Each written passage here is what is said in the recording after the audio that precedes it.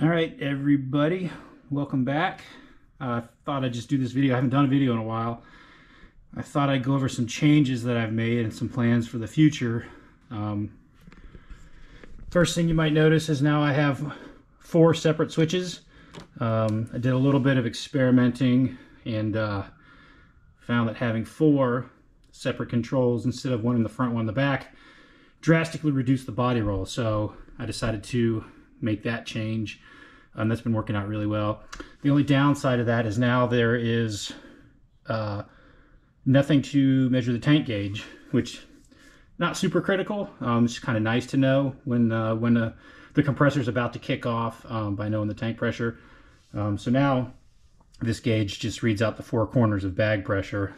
Another change is I moved this the on-the-fly controller from the side over here to here in the middle of the dash, and that was largely because I found myself messing with the dials more frequently than I expected. That's kind of what the plan is here. I've got some ideas for what I want to do with this dash going forward, but I think what I'm going to do is I'm going to wait until next winter to do anything else in terms of just being more finished in where everything's going. I mean, I'm thinking about doing a whole row for the switches up here, so moving these up here, doing all the gauges and the OTF down here.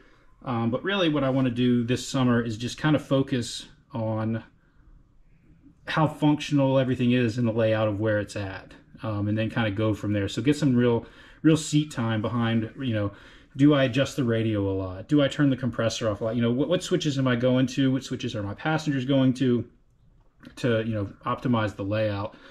The other change here is I got this SSV Works single switch head unit. I didn't like the previous head unit. It didn't sync up to my phone fast enough. It had a lot of functionality, a lot of modes and options that I was never going to use. This SSV Works, it syncs up to my Bluetooth really fast. The music starts playing really quick. So that's really what I was going for. I was having to switch modes always with the other head unit, and that was just kind of irritating. The only downside about this SSV Works is it doesn't have any bass or treble control. So these speakers are a little bit smaller. So if I play any sort of music with any sort of bass to it, I run into some bottoming out with these speakers. So I think I'm going to have to get a low frequency blocker on the speakers, maybe somewhere in the 150 hertz, 120 hertz range maybe, to kind of eliminate that bottoming out sound. But other than that, I'm really happy with it. I went with this over the Wet Sounds and others because it has a rotary knob. I prefer rotary volume control, so that's why I went with that one as well. You might see next to it, this is the Wet Sounds LED controller. This is my second one. The first one ended up having a bit of an issue. I don't have the battery on, so that's not going to help you. Right now, just the speakers are hooked up. But in the future, I'm going to do the underglow lighting as well, is going to be linked up to the speakers, so all that will be synced. I think I might get a second one of these and do an independent string around the roof towards the inside just to kind of illuminate in the dark. And that's really so I can run 2 different colors. So underneath can be flashing, some sort of other color, while above can just be a very neutral kind of, you know, off-white, dim white, just to kind of help me see the controls when driving around at night. So that's the reason for doing 2 of those. The only problem or issue I have with this one, I really wanted something that would change or go to the beat of music. I've seen several controllers that have audio inputs, but this one doesn't, though it still claims to change the lights to the beat of the music. However, I haven't been able to figure out how that actually works. If there's some sort of vibration vibration sensor inside it. Even when I, you know, smack my fists on the dash, it doesn't really change the lights with, you know, me hitting the dash. So I don't really know how it's picking up dancing to the music other than it's just playing randomly. So I don't think there's anything else new up here. I'm gonna, I think I'm gonna make one of these a garage door opener. I think Genie makes it. I don't know if it's going to work with my LiftMaster, so maybe that might be a moot point. But we'll see. It would be nice to have a garage door opener built in. I think that would look nice, but I don't think there's anything else I planned on doing with this switch plate here, other than maybe moving this switch over to here if I did a full bank of switches across the top, and then putting the key switch over here. I'd have a big plate made up that would hold everything. But yeah, that's what we've got here. I'll take you down below here in a second and show you some of the plans for what we've got going on with the underside of the suspension. Also, we just did the Jake's disc brake install over here. You can see I think the brakes are going to need to be bled because they are not fully stopping.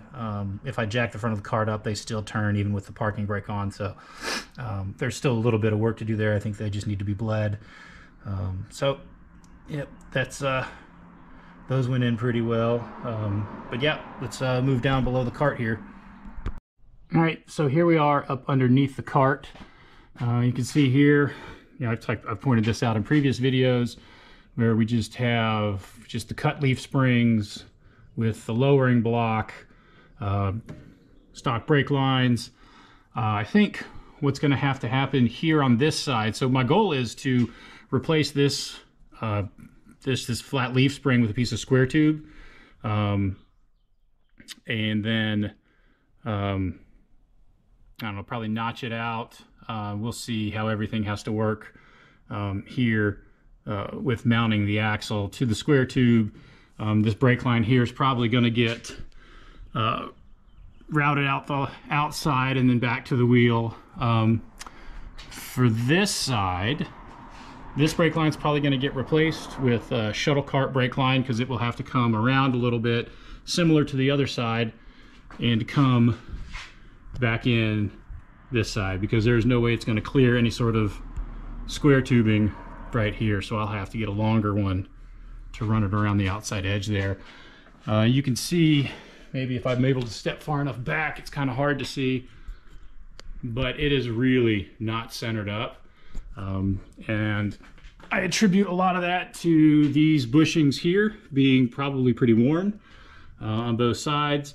So I'm hoping, with at least with the changes that I have to getting the square tube in here, and the new bushings and everything up there in the front, that it might straighten it out. Now, if it doesn't, or if I'm still getting a lot of sway from side to side, I'm going to have to figure out a panhard bar solution. I thought I had one figured out. Didn't really like how it went, so we will have to see what happens after I order those rear suspension parts, and what it looks like once I get it bolted together.